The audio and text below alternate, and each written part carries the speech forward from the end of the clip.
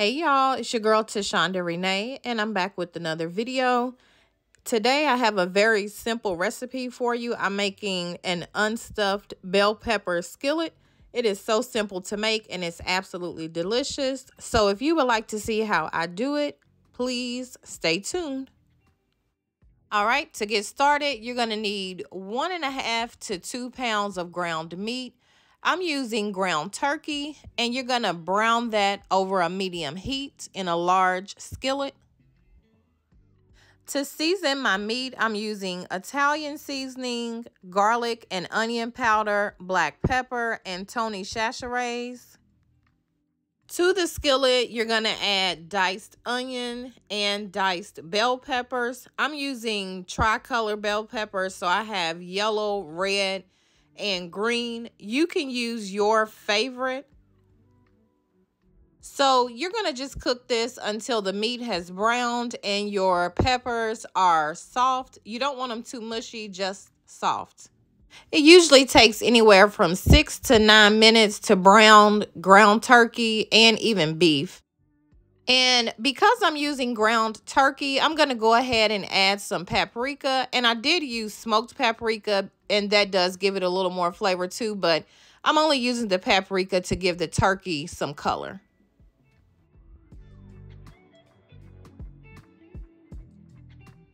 It's been about 8 or 9 minutes right here. And as you can see, my ground turkey is done. And the peppers are not mushy. They're just actually perfect.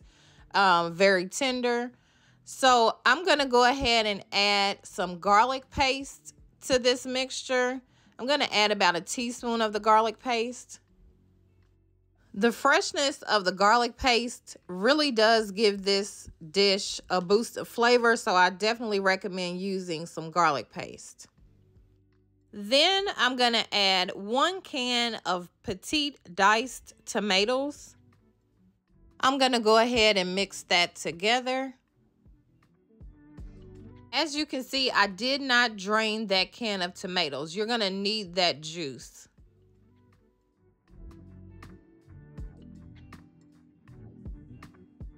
Next, you want to add about 2 tablespoons of tomato paste.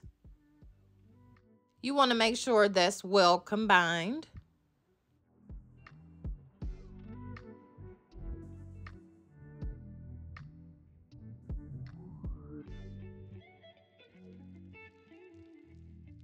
Next, you're going to add about 3/4 of a cup of rice. Now, I'm using regular long grain rice. You can use your favorite rice.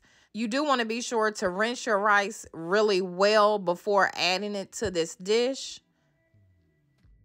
Next, you're going to add about 16 ounces of chicken broth to the skillet. Stir everything together really well. And then you're going to place a lid on top and allow this to cook until the rice is done.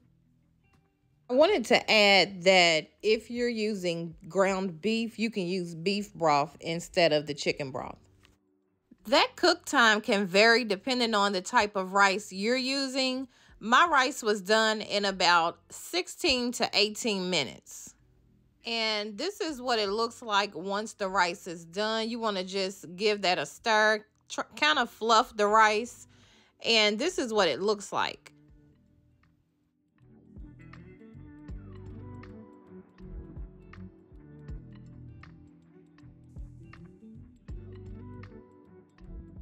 Once I have the rice fluffed to the skillet, I'm going to add some cheese. I'm using medium cheddar and mozzarella. You can use your favorite cheeses. I'm going to add some of the cheese to the skillet and stir it. And then I'm going to reserve some of the cheese for the top and allow it to melt on top.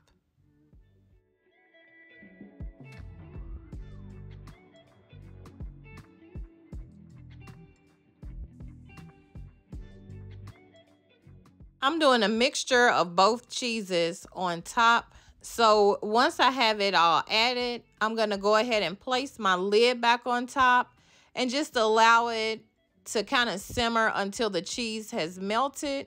I still have the heat set at about a medium. So y'all, that is pretty much it. Once that cheese has melted, this dish is done. And this is what it looks like once it's all done. This skillet is absolutely delicious and it's so simple to make. This is a good weeknight meal. It only takes about 25 to 30 minutes to prepare. It's absolutely delicious and so easy. If you like stuffed bell peppers, I do believe you're going to love this as well. So I definitely hope you all will give this recipe a try. And if you do, be sure to leave a comment below and let me know whether you enjoyed it or not. Also, if you're interested in the exact ingredients and measurements of everything I used, be sure to check out the description box. I'll have everything listed there.